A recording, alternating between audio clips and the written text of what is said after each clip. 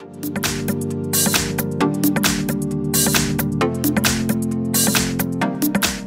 we've got Samsung Galaxy A31, and let me show you how to update apps on the following device. So at first you have to open your Play Store, then click on the More icon, which is 3 horizontal lines in the left upper corner, go to My Apps and Games, and here under Updates you will find all applications that can be updated. You can either update one particular application. To do it, just click on the Update icon right next to its icon, and then it will be done. At first the latest version will be downloaded and then installed.